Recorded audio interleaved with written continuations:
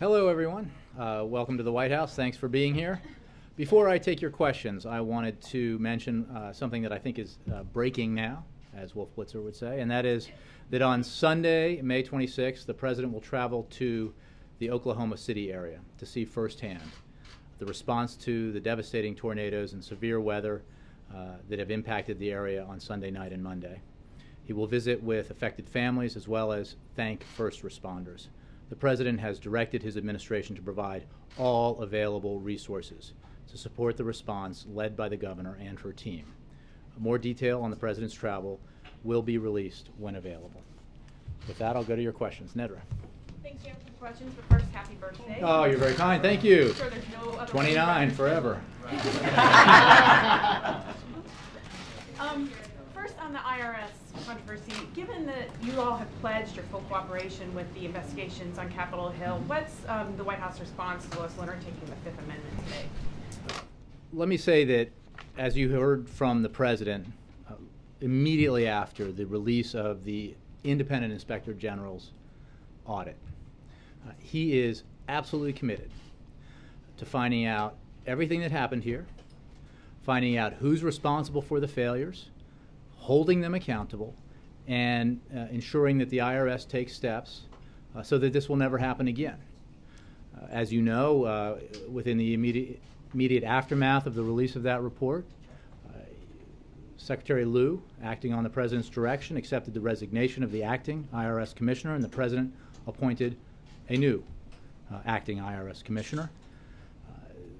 As you also know, the responsibilities that Secretary Lew has assigned to Danny Werfel in that job through Secretary Lew, the President has rather, through Secretary Lew, include within 30 days, Commissioner Werfel reporting back to the President and to Secretary Lew about progress made in 3 areas. 1, ensuring that staff who acted inappropriately are held accountable. 2, examining and correcting any failures in the system that allowed this behavior to happen.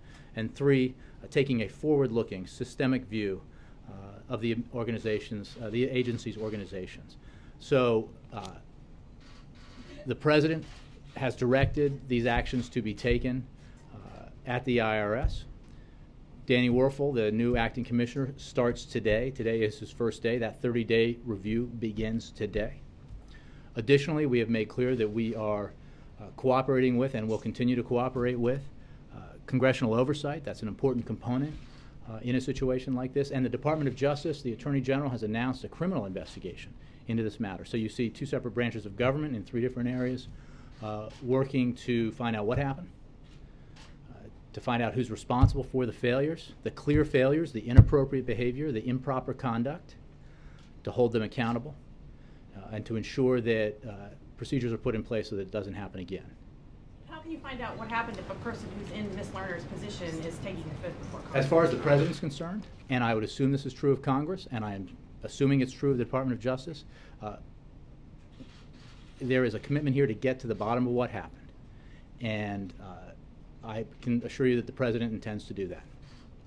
Can I talk to you also about the investigation into Benghazi and the report that there are 5 suspects that are under around-the-clock surveillance?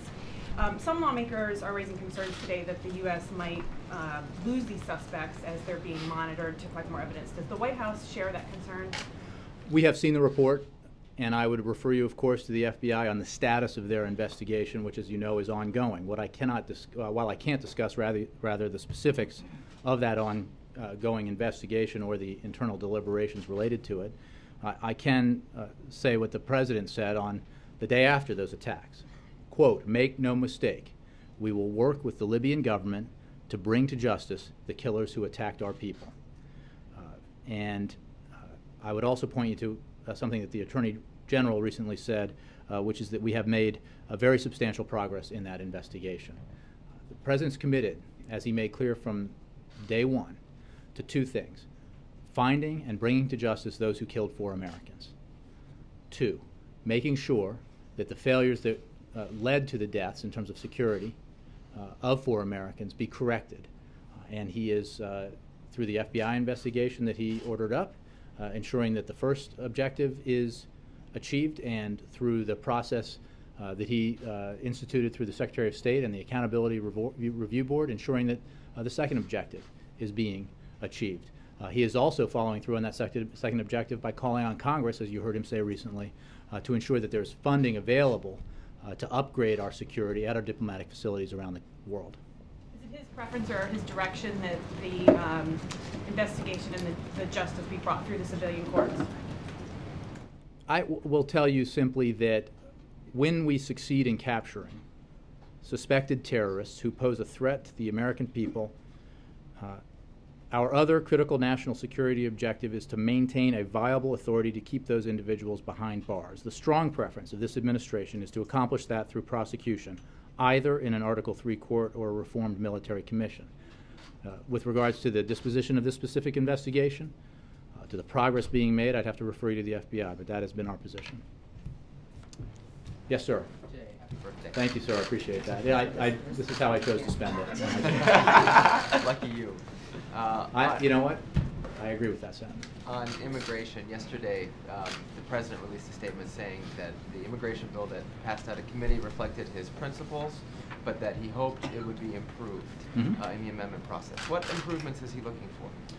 Well, what I think he has said all along is that he had some bottom line principles that were articulated in the proposals that were put forward online and presented to you and the public that have guided what he has said about immigration reform, comprehensive immigration reform, throughout this process. And he has said, and he made clear in that statement again last night, that the measure that passed out of committee last night with a bipartisan vote does reflect those principles. He has also said that he does not expect that in a bipartisan process that is dealing with a matter of the magnitude of comprehensive immigration reform, that he is going to get everything exactly as he would write it. And he doesn't expect that anyone in this process will feel when it's over that he or she has gotten everything that he or she wanted, or that the bill emerges exactly as they would have written it. But he will, of course, as we work with Congress, as this process moves forward, work to have the bill reflect as closely as possible what he believes are important objectives. Can you be specific about what else he would like in terms of improvement? Well, I think there are some issues. I mean, I think you know that he supported that he supports an amendment regarding the rights of LGBT individuals. And he made that clear, I think, in answer to a question he took on his trip to Latin America. And this is not limited to that specific issue. Well, I think he's made clear that he supports that and would like to see Congress support that. He's also made clear that he doesn't expect to get everything he wants in this bill. Doesn't mean he won't fight for everything he wants, but he understands that compromise means not getting every single thing that you want. But the process cleared a significant hurdle last night. And in an otherwise busy news environment, it's important to note that a major objective, a major bipartisan objective, has been making significant progress in the Senate as well as the House, and cleared that significant hurdle last night. There's more work to be done, to be sure.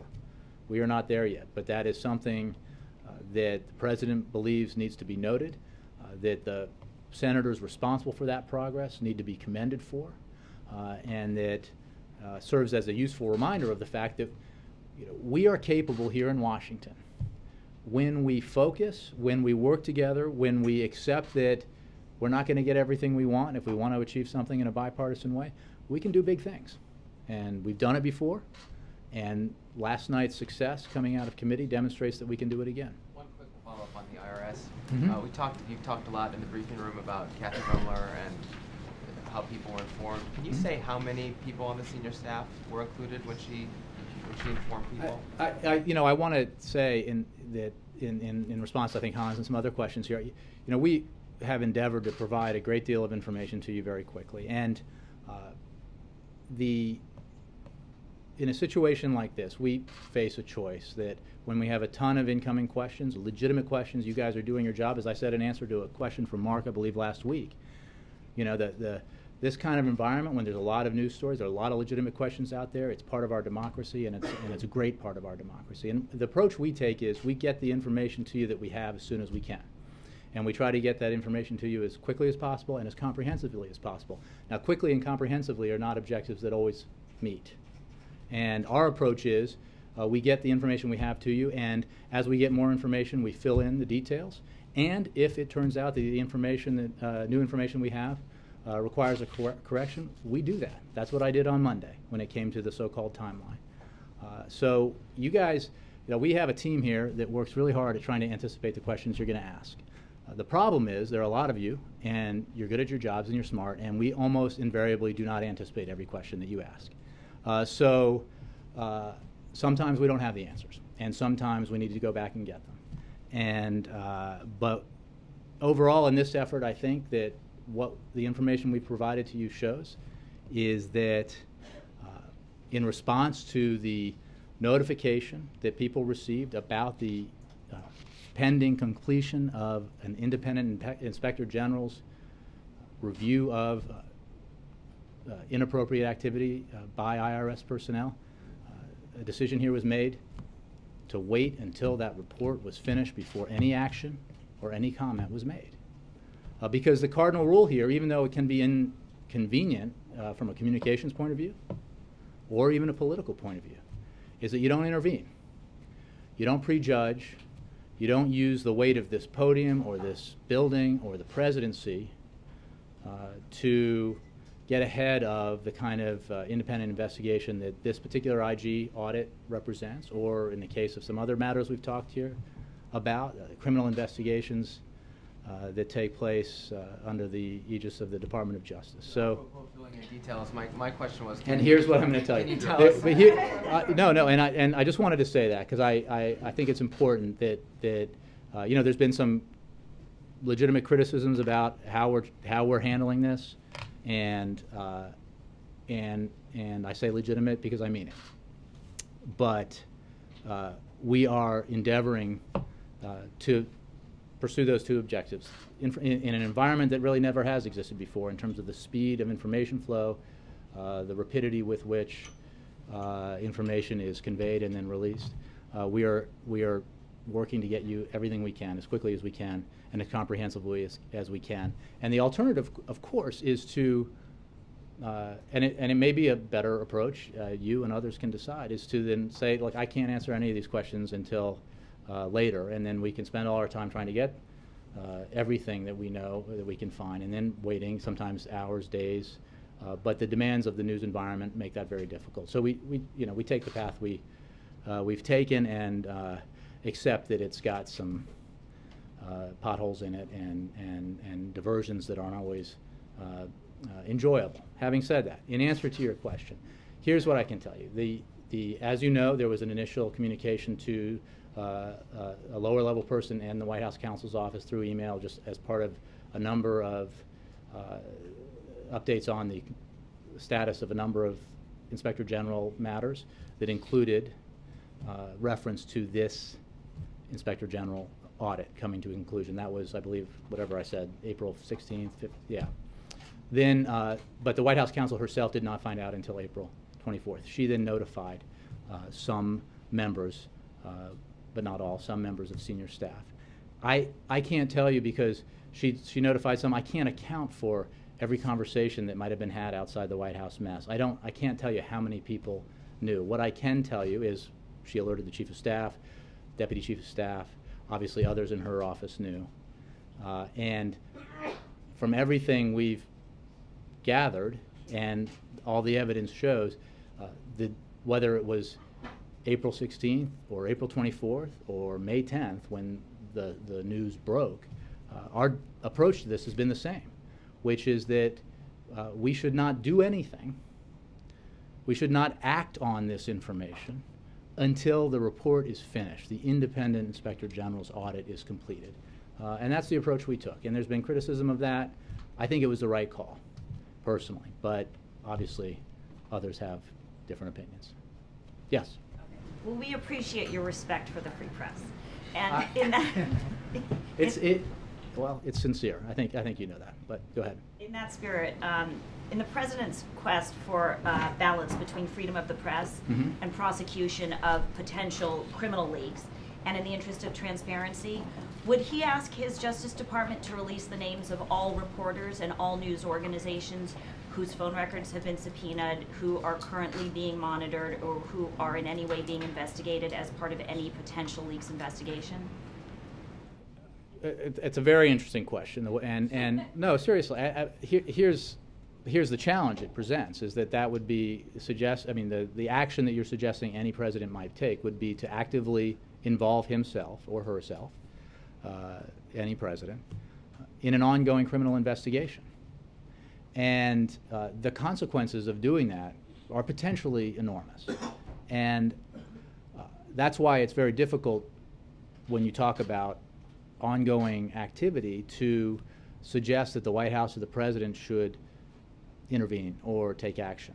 What I can tell you is what I told you yesterday, and that is that the President, that I've spoken with the President about this issue, and I've spoken to him about it generally in terms of his views on press freedoms, the First Amendment, the need for journalists to do their jobs, and on the question that I think I had been asked on an earlier day with regard to one of these specific cases, but then extracted so that it did not pertain to a specific case. Should the President's view is that if you were to ask him, should a reporter ever be prosecuted for doing his or her job, the answer in his view is no. And but there's also a balance here, and I think that everyone involved in this in these cases who has thought about it and written about it in a thoughtful way, or talked about it on television in a thoughtful way, recognizes that there are real issues here when we talk about our secrets. And as I mentioned the other day, if there were no consequences to divulging highly sensitive classified information, then we might as well not have it. We might as well not have secrets. And so there has to be a mechanism by which we ensure that national security information that is highly sensitive, the divulgence of which could have enormous and detrimental consequences, is protected, and there has to be an enforcement mechanism to that. I know that's this President's view. I believe it's been the view of his predecessors. It is also his view that we need to ensure that reporters are able to conduct investigative journalism freely, and that they are not prosecuted for doing their job. And I think that, again, broadly speaking, not commenting on specific cases because I cannot and should not, that there are procedures in place that deal with this issue, as I understand it, and there should be more done in the President's view, and that's why he supports a media shield law, and that's why he thinks, as I said yesterday, that this conversation is important to have, and that the broader discussion is important to have, and that the questions surrounding these issues are legitimate, and that this is one of these issues that he believes should be discussed. You just stated the President's preference that no reporter should be prosecuted for doing their job. So would it be the President's preference, not intervening, but would it be the President's preference that the Justice Department release the names of news organizations and reporters? You're saying that it's not a direction. Look, I understand, and it's a smart way to ask the question, but I can't suggest that the President would, as a matter of preference or action, intervene. Do their jobs if they don't know whether they're being investigated while they're doing it. How can they fairly ask people to share information if these people are going to lose their jobs, their livelihood? Well, I mean, the second part of your question, look, I think that any of us who works for the federal government and who has been cleared for access to classified information is we have a public trust not to violate and divulge that classified information, and the decision to do that is a decision that should carry consequences. I think most Americans would. Reporters not know if they're being monitored? Again, I believe, and I know the President believes, that there needs to be adequate provisions in the law that allow for the press to operate freely, and that is reflected in his support for the Media Shield law. It's reflected in what he has said. It is also the case, Jessica, as I've tried to be expansive about in a way that pushes right up against the line here, that he believes that this discussion is important to have, and he believes that the questions being asked now are worth asking. Mr. Carl. Jay, happy birthday. Thank you, sir. So I appreciate fully your point about not being able to interfere with investigations. I just want to try to understand the limits of presidential power in this case. The president would prefer that reporters not be prosecuted for doing his job. It is his view that reporters should not be prosecuted. Exactly.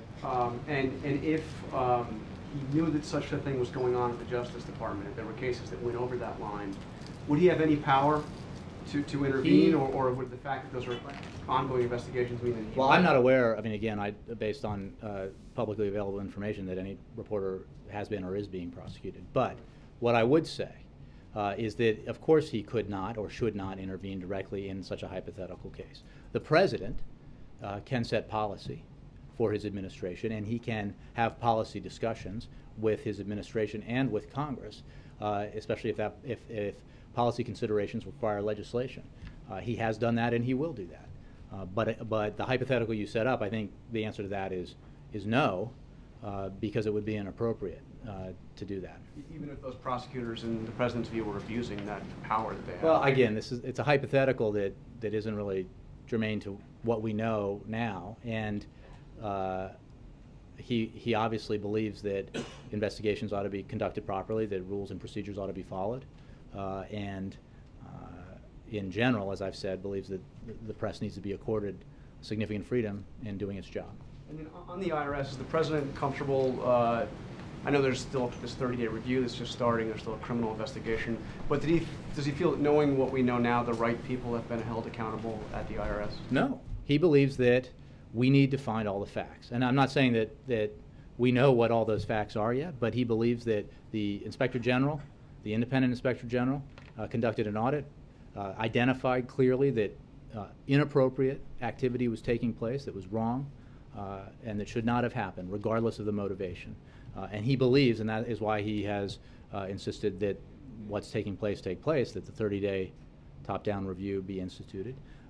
He believes that we need to find out who's responsible for the failures at the IRS and to hold them accountable. But we need to get the facts before we make judgments about who's accountable. But he's insisting that that take place and that this move expeditiously. Concurrently, as we speak, there is congressional oversight being undertaken. There are senior administration officials participating in that congressional oversight. We will cooperate with all legitimate congressional oversight, as we have in the past, and we think that's entirely appropriate. We also note that the Attorney General has announced a criminal investigation into this matter. So I think that folks out in the country can look at the response from both the congressional and executive branches of government here and at least recognize that there is a united sense of seriousness about this problem and the need to find out what happened, to hold people accountable, and to put in place measures that ensure it doesn't happen again. But you don't think Republicans are politicizing this? No, look, as I said yesterday, and I want to be clear because I think some of it got, like, my first answer to Major was reported and then not. The second answer was, let me be clear. The President believes the activity here, the actions here were wrong and inappropriate. He wants to get to the bottom of it. He wants people held responsible if they are responsible. I think it's also clear, as others have reported, that there has been some attempt to politicize this. I think that, generally speaking, as I've said, congressional oversight from both parties is wholly appropriate. The President believes that. But there's been some analogies thrown out and some other characterizations made, some accusations that are unfounded, that are backed up by zero evidence, that I think represent some attempts to politicize this. But that is not to, making that observation in this case is not to dismiss the severity of what we know based on the IG report. And the President, as I think you've heard and seen, is not happy about it, and he wants action taken. James, Major. Mr. Shulman said in testimony today, when asked about his many visits to the White House logs have him coming about 118 times in 2011. Did he discuss the ongoing situation with the IRS with anyone here at the White House? He said, not to my memory. Have you here in the White House asked everyone who might have been involved if there was any conversations anyone in this building had with anyone at the IRS in the relevant years about this pending matter? I have obviously seen what you just reported, that former Commissioner Shulman, in sworn testimony, says he did not, to his recollection, talk to anyone at the White House about the handling of 501c4 applications. And I certainly have no information that, to the contrary, that would contradict that. I think he was also asked if he had been directed to have the IRS participate in this activity, and he said no. And I obviously have no information to contradict that. You know, an IRS commissioner appropriately has, or his designees has meetings on matters of policy all the time, but not discussions about enforcement or applications for tax-exempt status.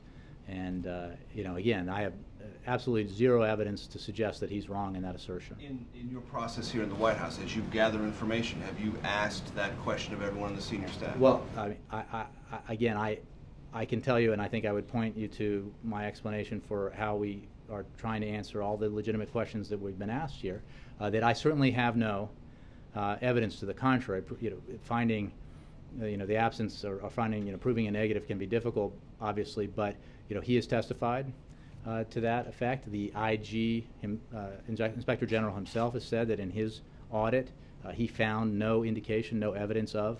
He didn't ask anybody here at the White House. Well, I know, but for the people who actually, for the activity itself, he said that there was no evidence of outside influence or pressure from higher ups. Again, that's his finding, Independent Inspector General. There is additional investigating being done by Congress, by the Department of Justice, by the IRS. But we have no information that contradicts what former Commissioner Shulman has testified to.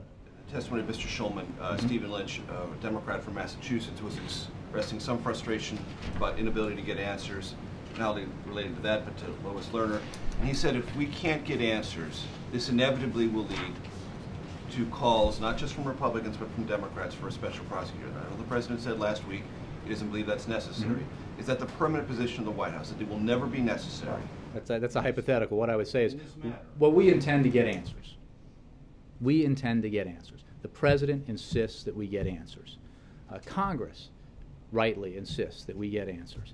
I expect independent criminal investigations, so I haven't had this conversation, but I expect that the Attorney General and those who will work on the investigation at the Department of Justice expect to get answers. And again, I think you have a 30-day top-down review at the IRS with new leadership.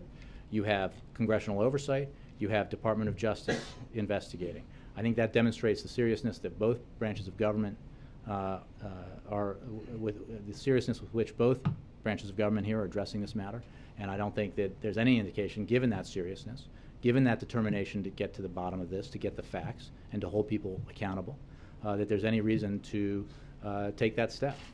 And that's the President's view, as he said last week. Will the President revisit that if Congress proves incapable or frustrated with its ability to get answers? Major, I would simply say that he expects results, he expects answers, and he has put in place a process that will hopefully fulfill that objective. There is another process in Congress that we are cooperating with that we believe should have that as its objective, and there is a separate criminal investigation undertaken by the Department of Justice. Before I let you go, there's a report in Germany today that German intelligence now has completely reassessed. Okay, so when I said that there are sometimes questions we do not anticipate, I'm pretty sure this is one of them. No, it's just an assessment of Syria and the civil war, and its assessment is that Assad is in a much better position and that his armed forces have inflicted considerable losses on the rebels, that their own disorganization, which is well understood, is increasingly a problem, and they now predict that Assad is more than likely to hold on. Two questions. Would you and this government disagree with that assessment, that Assad is in a stronger position than he was, say, 6 months or 12 months ago? And even if you don't agree with that, is there a question now about the efficacy of the entire U.S. policy there if, in fact, Assad is able to hold on? Well, I have not seen the German assessment that you referred to.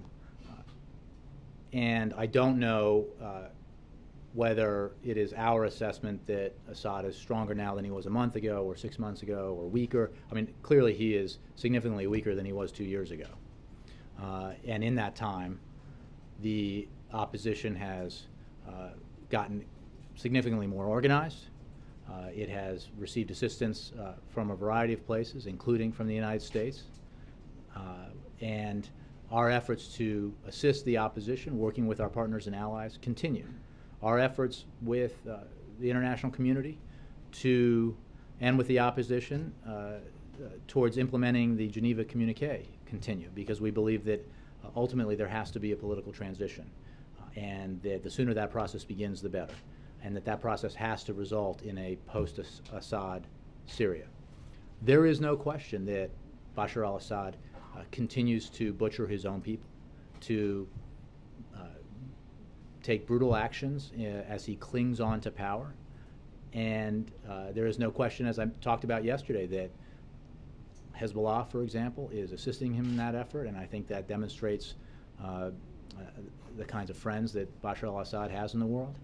And we've made clear our views on that. That is why we have stepped up our assistance. That is why we have stepped up our humanitarian aid. That is why we have stepped up our efforts to bring about a political transition.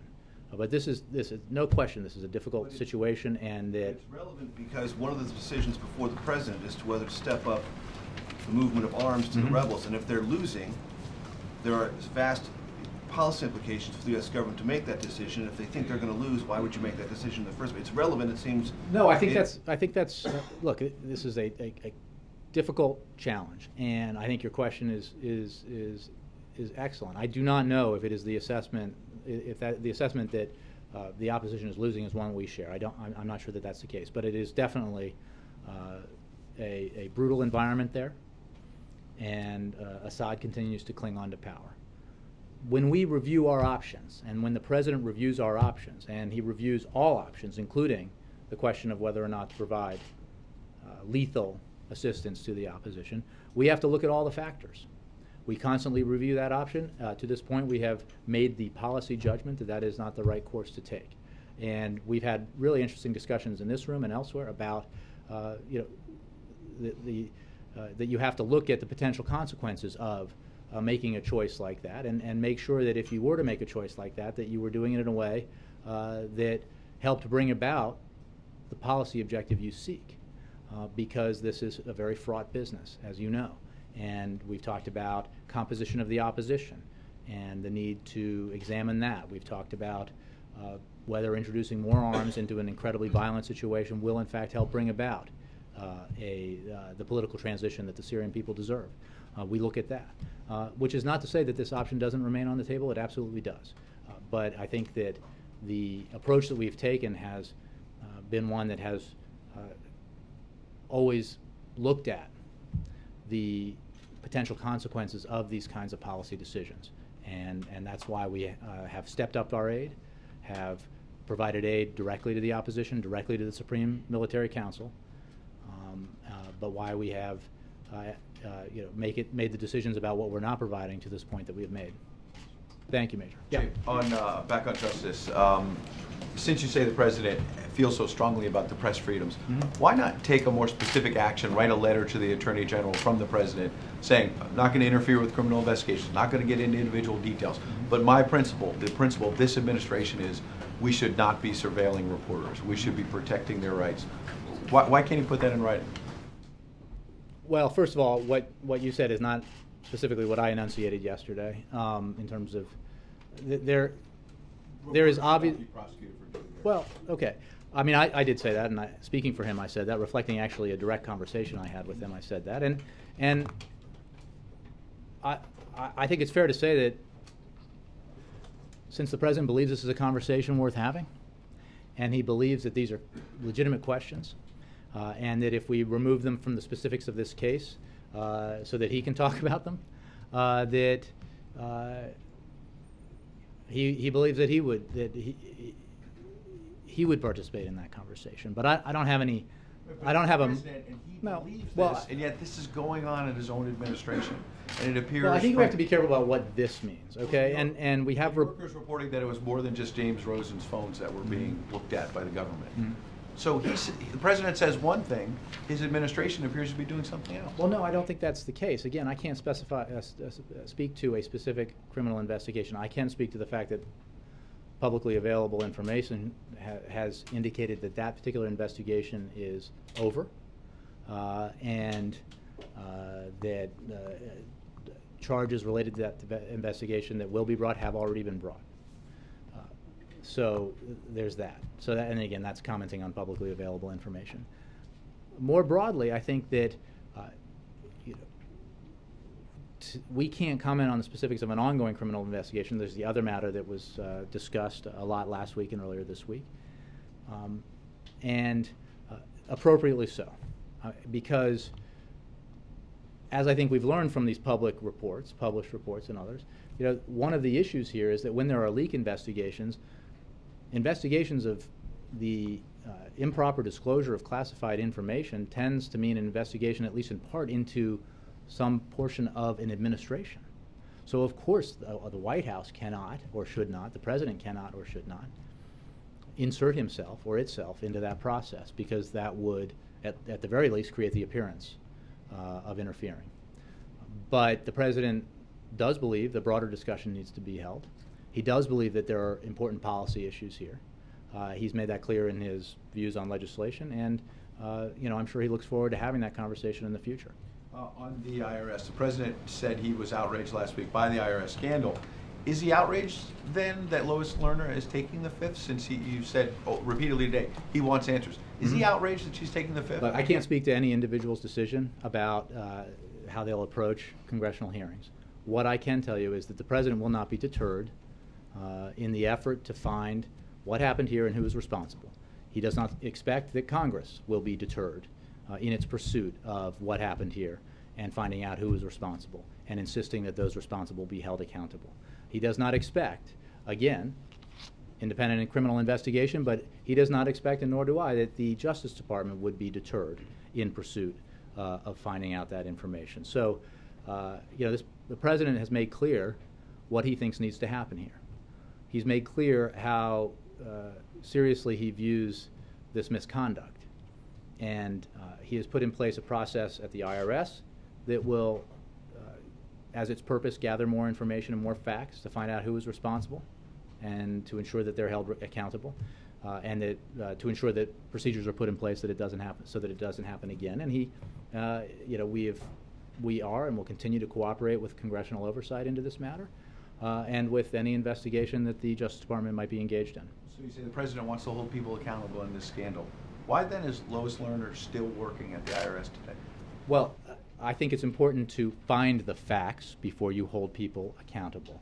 That's why the president, through Secretary Liu, has instructed the new acting commissioner on the job today to institute a 30-day review. We have, as our starting point, the Inspector General's audit. Clearly identifies improper conduct, the improper targeting of specific conservative groups in the application process for nonprofit status. Clearly inappropriate. And now we need to find out who's responsible. We need to be clear about those facts, and then we need to take action to make sure that those people are held accountable. Last thing on, you mentioned immigration making some progress. Other second-term items for the president have not made progress. Gun control, budget deal. He's been frustrated by those, but he is making progress on immigration reform. Is there any frustration here inside the White House that he's making progress on this big item? It's being overshadowed by the IRS, by the questions about some of these other stories. No, I think that we absolutely recognize that the IRS issue is significant and deserves attention.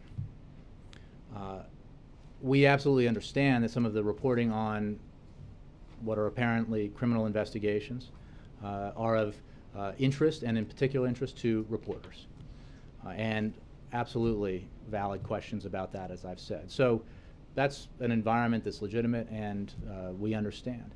But what he has made clear to all of us who work for him here and who work for the American people here is that there's an agenda that the American people expect us to act on. And in the case of comprehensive immigration reform, that has become rather rapidly a bipartisan objective, and that is a good thing. And I think it demonstrates that even in this environment, which at times can be fractious and partisan, that there is the potential for significant progress on a difficult issue in a bipartisan manner. And the President believes that those senators and also those House members who have worked on this issue, Democrats and Republicans, and worked with the objective of reaching a deal and a compromise, should be commended. And that amidst everything else, they should be lifted up and pointed to as individuals who are making an effort, as is the President, to find compromise on the kinds of issues that only move forward if there's bipartisan cooperation. Peter, and then you. Sorry. For our bookkeeping purposes, if today's the first day of the 30-day review, For your, what'd you say, your booking purpose? Our bookkeeping bookkeeping. purposes, yeah. I thought you wanted to book an interview for 30 days from now. I appreciate it. Well, we'll do that as well if you want to commit. Thank you.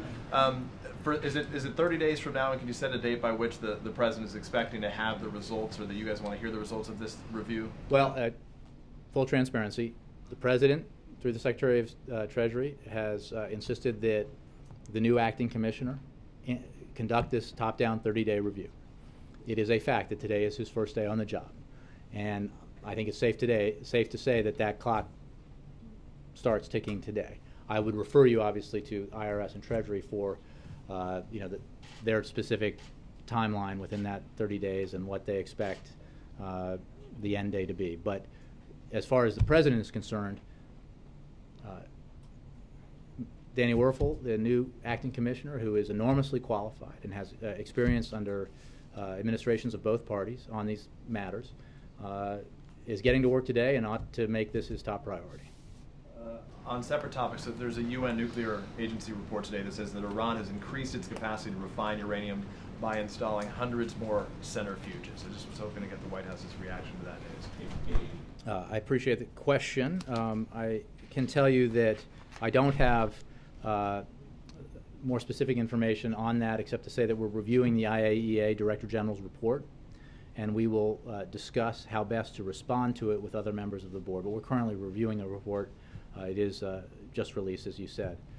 On this matter, the fact that Iran is engaged in continued pursuit of nuclear weapons is clear. We have worked assiduously with our international partners, as well as unilaterally, to hold them accountable for their refusal to abide by their international commitments with regards to their nuclear ambitions.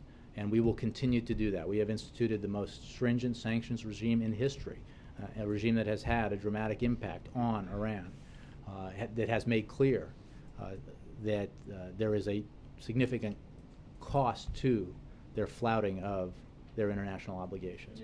But I don't have... Yeah, that's why I posed. Well, I mean, look, we are reviewing this report, and we'll have a comment on it. We believe, and we are engaged in a process, that we know that there is still time for Iran to make this decision to choose to abide by its international obligations, and we are working with the P5+1, which put forward a substantial offer in Almaty to bring that about. And now it's up to the Iranians to respond substantively to that proposal and to address the international community's concerns about the nature of its nuclear program. Peppering a variety of different thoughts now. Another headline made news today that an Army Sergeant First Class at West Point Military Academy has been accused of planting hidden cameras in the shower and locker room facilities of female cadets. Given what we heard recently from the President in terms of his referring to those who commit these crimes as unpatriotic and the like, how involved is he in knowing about the specifics of individual events, as there's now been a consistent line of new headlines from around the country? I don't know about this specific report. I can tell you that the President is very focused on this, and you heard him, I think it was in the East Room, when he addressed this, make very clear that he has zero tolerance for sexual assault in the military, and that he believes that those who participate in it dishonor the uniform they wear, and that those who are victims of it and who wear the uniform should know that the Commander-in-Chief has their backs, and he is insisting that action be taken. He has met with Secretary Hagel about this. You have heard Secretary Hagel address this. This is a very serious matter, and he finds it unconscionable, and that there has to be action taken. And then just finally, if you can, what can you tell us right now about what we can anticipate in terms of tomorrow's National Defense University speech on counterterrorism? Is there any new guidance you can offer us? I think I went through yesterday what the sort of topic areas that you can expect the President to discuss. I think these are weighty, substantive matters. This is a speech that he has looked forward to giving. It is one that he telegraphed in his State of the Union address. These are matters that, in some ways similarly to the subject we were just discussing, he believes are subject to legitimate questions, and that these are issue areas that he believes we need to be as transparent as possible about. And I think you'll see that reflected in his remarks tomorrow. We'll hear from him tomorrow then about what his plans are going forward. But I'm curious now, 5 years in after the president's pledge, before he came into office, that he would close Guantanamo Bay, what he blames for that not having occurred to this point. Some people, obviously Congress has been an obstacle on this as well, but one of the things this administration did was shut down the office, the special envoy who was in charge of closing the prison at Guantanamo Bay, Cuba. And I'm curious if that action has in some way contributed to this. The fact that well, I certainly don't think that's an action that's contributed to the fact that Guantanamo Bay is still open, and I think you will hear the President discuss this subject, and I don't want to get ahead of the specifics, but it is the President's view that we should be determined, as he is, to see the Guantanamo Bay detention facility closed. Keeping it open is not efficient, it's not effective, and it's not in the interest of our national security. And I think senior members of the military have testified to that fact. Senior members of sort of the broader national security apparatus of both parties have expressed that opinion. The President's predecessor has expressed that opinion. The President's opponent in the 2008 election, Senator McCain, has expressed that opinion. The fact is, Congress has enacted and renewed legislation in order to foreclose our ability to close the detention facility. The legislation restricts our experienced counterterrorism professionals from exercising their best judgment as to what the most appropriate disposition is for the individuals still held there. The President is considering a range of options for ways that we can reduce the population there and move toward ultimate closure, some of which we can take on our own, but some of which will require working with the Congress, which we hope will engage more productively on this process in the future than it has in the past. To your point, I would say that one of the options is reappointing a senior official at the State Department to renew our focus on repatriating or transferring those detainees. I would wait for the President's remarks for a fuller view of this important issue. So that's an option, but not an option. Okay, thank you. Yes, ma'am. Thank you, Jay. Secretary of State is in the Middle East today, and he's going to discuss the new effort to restart Israeli-Palestine peace negotiation. As the Obama administration hopeful on Kerry's effort, do you think that his fourth-time trip will help to reduce differences between both sides? I think you saw from the President's visit and the immediate follow-up by Secretary Kerry and his follow-ups thereafter that we are focused on this issue and that we are looking for progress from both sides. And I wouldn't characterize our level of optimism because this is a difficult and challenging issue and has been for decades. But we believe that there is an opportunity to move forward in the peace process, and it requires both sides to be willing to negotiate directly on the issues that remain unresolved. And we are engaging in that process, but it certainly requires both sides to be willing to engage as well. Chris. Thanks, Jay. I want to go back to immigration reform. Senator Leahy yesterday withheld amendments that would have included gay couples as part of the larger package. Yesterday, the Associated Press reported that the White House had asked him to hold off on those measures. Did the White House, in fact, ask Senator Leahy to withhold those amendments? I think you heard the President address this issue. I think it was in an interview in Costa Rica. I think the President supports that amendment. And he also made clear that he knows he won't get everything necessarily that he wants in the final comprehensive immigration bill, that he hopes the Senate will pass and the House will pass and will arrive on his desk. But he will push for those things that he believes ought to be in it. He thinks it's important that we make sure that everyone who's engaged in this process understands that they may not get everything they want. But I think he expressed very clearly his strong support for that amendment. He would hope that if it comes up again, that there would be strong bipartisan support for it. And we'll have to see. But his support, I think he expressed very clearly. It's clear that the president supports that amendment, but that response doesn't really get to the issue of whether the White House asked Senator Leahy to pull out. I don't have. I think you saw the manner in which it was discussed in the hearing by Senator Leahy, who introduced it, and other members of the committee who discussed it. We are obviously engaged in conversations with the main players on this issue on a regular basis, and I don't have the contents of all those conversations. What I can tell you is that the President supports. I'm sorry? You don't deny it. I'm not aware of that conversation. What I can tell you is the President supports the amendment. The President also believes, as he made clear in Costa Rica, that we need to accept that we may not get everything we want. Doesn't mean we're not going to fight for the things that we believe in, and this President will. Just want to wrap that up. Yeah, sure. Final question. During the market last week, it was like one Democrat after the other was Senator Feinstein, Senator Durbin, Senator Schumer, so they couldn't bring themselves to support the measure.